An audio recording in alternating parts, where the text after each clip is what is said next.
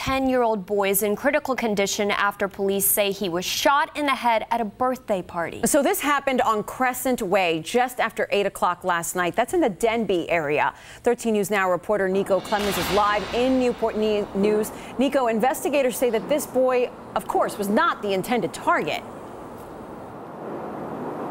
Yeah, that's right, Lucy. It's such an emotional time, an emotional scene last night and even this afternoon here at the Auburn Point Apartments off Denby Boulevard. I was on the property earlier today before security told me to leave, but I did get a chance to chat with a few people out there who were just devastated for this 10-year-old and his family.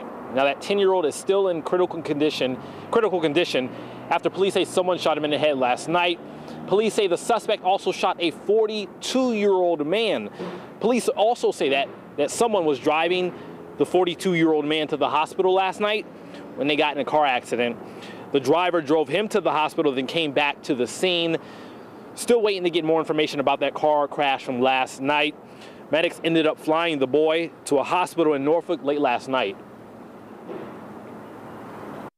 It's just a feeling of tragedy that someone so young is getting shot. It's just totally sad.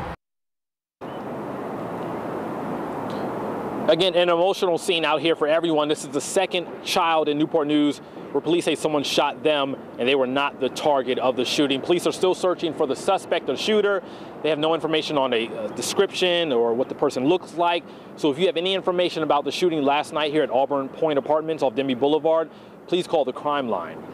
Live in Newport News, I'm Nico Clemens, 13 News Now.